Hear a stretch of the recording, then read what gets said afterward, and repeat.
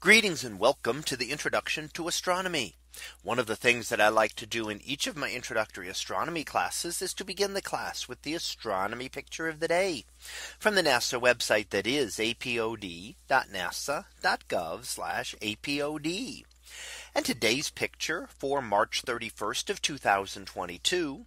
Well, it is titled Exploring the Antennae. So what do we see here? Well, this is an example of two galaxies in the process of a collision.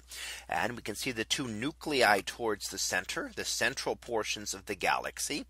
And these are what we call the Antennae Galaxies, for the long streams going away from them like a couple of antennae coming off of the galaxies themselves. Now, galaxies collide relatively frequently, more often in the past than in present times, when collisions were very common, but we still get a lot of collisions occurring. And this is how galaxies have grown from relatively small galaxies to much larger ones, by colliding and merging together and becoming single larger galaxies, which is likely what is in the process of happening here. However, during the collision, we get some very interesting effects, and the galaxies themselves really don't collide in the sense that we think of a collision. We think of the two things smashing into each other. That's not really what happens, because the galaxies are mostly empty space. They just pass through each other. However, there are some things that collide, and that would be gas clouds that would collide, that would enhance star formation. And that's why we see a lot of blue coloring within the two central galaxies there, which is young stars that have formed in the pink star forming regions, because star formation has been enhanced by the collision. The gravitational fields also interact and rip material out of the galaxies. And that's what we see is the two streaming tails coming out of these.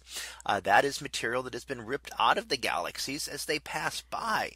It's essentially lots of stars and star clusters and gas and dust that have just been pulled from the galaxy and are now stretching outward from it. Now, over time, these will eventually coalesce down, and we would see just a single galaxy. However, a galaxy collision also takes a tremendous amount of time because of the immense distances involved, and they don't collide instantaneously. The collision can take hundreds of millions of years, and it can take 1 billion years for it to settle back down to just look like an ordinary galaxy again. So we can't really watch galaxies collide. We just get to catch them at one stage of the collision, get one snapshot of the collision. And then we can look at other galaxies and use computer models to really be able to learn more about galaxy collisions, such as the one we look at today. So that was our picture of the day for March 31st of 2022. It was titled Exploring the Antennae. We'll be back again tomorrow for the next picture. So until then, have a great day, everyone, and I will see you in class.